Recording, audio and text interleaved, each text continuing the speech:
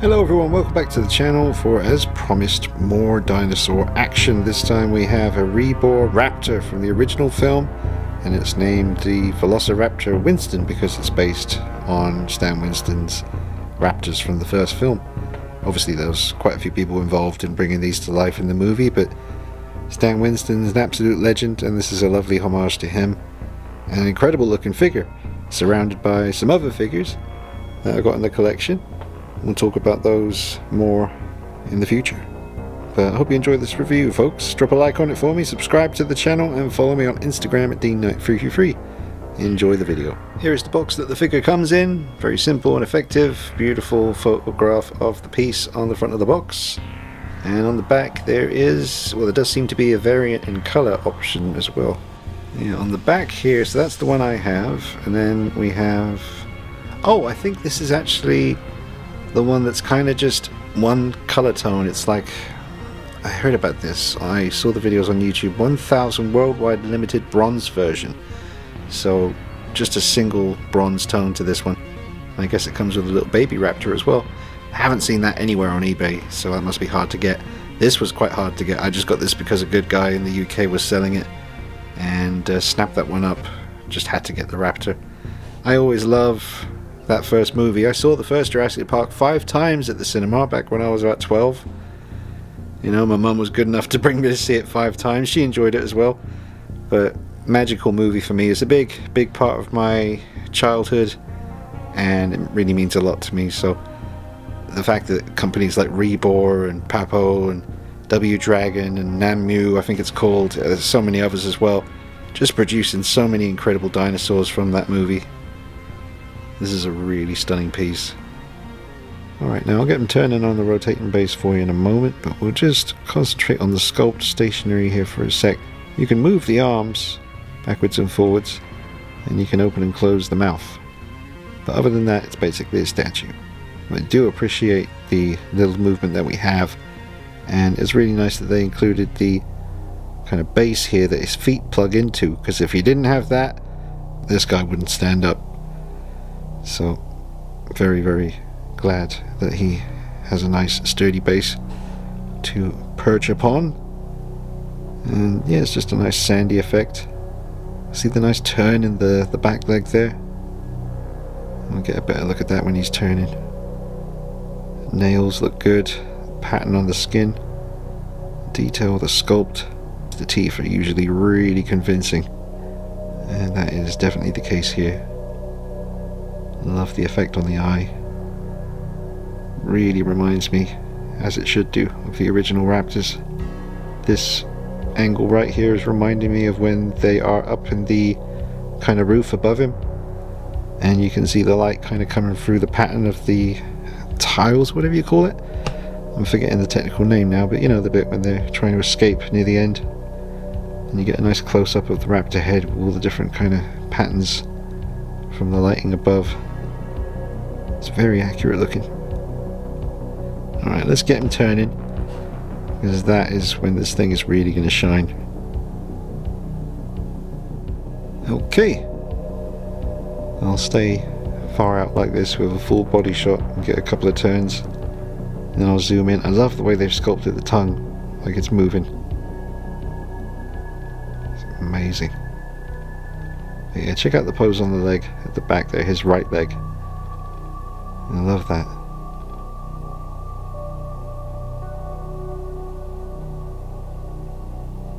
Absolutely stunning piece.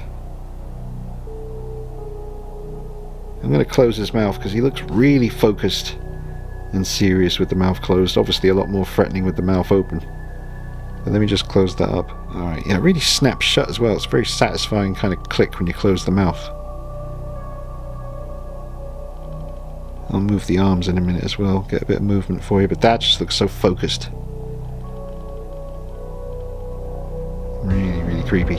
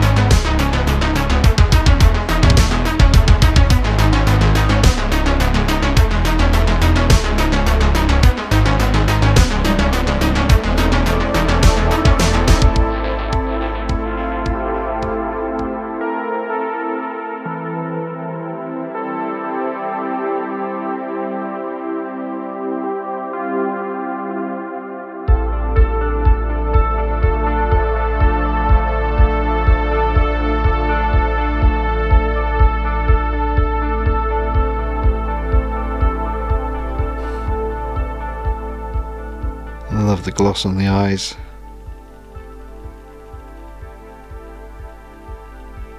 Beautiful.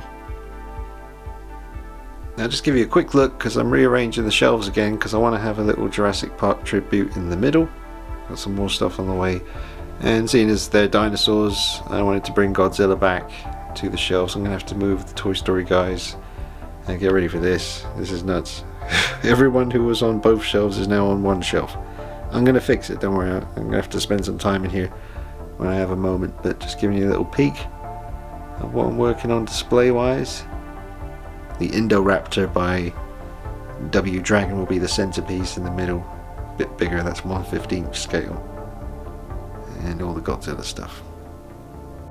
Go check out my buddy Seb as well. Yeah, that's his YouTube name there, Even Seb, and the Marty McFly Back to the Future Part 3 review he's just put up. I had that playing while I was rearranging my shelves. Always got to support the other collectors out there, the OGs. He's an OG. He was around, you know, in the early days when I was starting out as well. So go support Even Seb. Give him a subscribe. Give him a sub. Alright, see you later. Alright, now I've moved the arms forward a fair bit. I think it's better suited when they're further back like they were a moment ago, but just to show you that you can. Maybe with the arms fully forward with the mouth open could be quite terrifying. Let's have a look and see. Okay, now the arms are fully forward, and I still think they're going to look a lot better when they're just back. It creates this kind of a sense of motion forward. I guess this does too, but kind of looks like he wants to peer over a wall and kind of just go meh. So I'll put his arms further back, I think. Yeah, it looks so much better with the arms back, but I do appreciate the movement. So let's just get in here. I want to get a good look at the mouth as it's turning here with the teeth. Wow, and the tongue looks so good. The teeth look excellent for this scale as well. Look how sharp they look. Beautiful. One more time. Let it come round. Maybe snag it from a lower angle.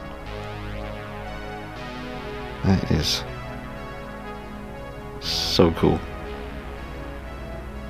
And this is how the Raptor scales up next to Rebor, same company, Rebor's T-Rex. Now this is the, oh god, I forget the name now. Is this yeah, this is Rexy, and then the other version they do, which is the same sculpt but more of a Lost World look, that's the Buck, the male. So this is the female from the original Jurassic Park, and this is how it looks next to the Raptor. Now the T-Rex should definitely be bigger, or the Raptor should be smaller. They're not in scale with each other very well, but still display very nicely together. Even the Papo Raptor here, which that was one of the very first really decent looking dinosaur figures I got. Even that one is a little bit too big for the T-Rex by Rebor. But that could always just be a younger Raptor next to this one. Although the paintwork is a lot lighter in tone on camera anyway than the Rebor version here. I could always repaint that. I am actually going to be doing a bit of repainting on some dinosaur stuff soon, so I'll be bringing you that in the future. Got a few projects up my sleeve. But I'll have to bring you another video soon about these beautiful bases you can get from Rebor. It's a double pack, so you get this one and another one over here that I'm using for this guy, which is a bit more green, a bit more life to it. It's the same sculpt, but just with a different paint job. But this particular dinosaur by Papo, that always had a bit of trouble standing. And this beautiful Rexy, unfortunately the legs do warp a little bit, and she has a bit of trouble standing up as well. So that's, I think, why they made these unofficially, you know, kind of so that you would have something to prop the T-Rex up against. But I'm thinking about doing it as a separate review, but I've got so much to do, just in case I don't get to it. You can get these beautiful bases separately, and the T-Rex is basically just leaning up against that bit of tree there. But it all looks really, it just brings the whole piece to life, man. It's absolutely awesome. But yeah, very nice affordable double pack of bases you can get from Rebor. I hope they do more of that. This can get quite addictive, folks. These Rebor figures and all the other companies, they've made so much. I'm trying to stick to just Jurassic Park 1, with the exception of the Indoraptor by W. Dragon. Another quick close-up of the head and the mouth area, because that's just a real highlight here. Teeth look so sharp, tongue looks so, you know, just looks really creepy. I can hear that sound that it's making, a particular sound it makes as its tongue moves like that when it's about to pounce on them at the end. It's kind of like this mocking kind of gotcha. You know, it's such a great scene. It all is, you know, the first film.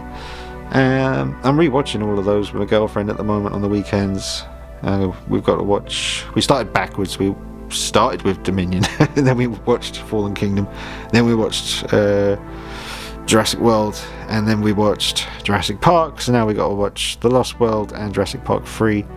And I've been resisting getting a Spinosaurus for a long time, and I just know that when I watch Jurassic Park 3, maybe this weekend, maybe next weekend, it's gonna finally make me pull the trigger on a Spinosaurus. But now I'm not sure between the W. Dragon Spinosaurus or another one that's out there, I forget.